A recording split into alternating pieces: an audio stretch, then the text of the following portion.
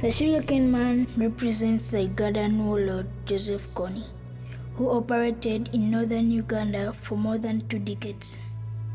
Although Uganda is at peace today, the region still grieves for the children who were abducted, killed, and the millions who were displaced from their homes.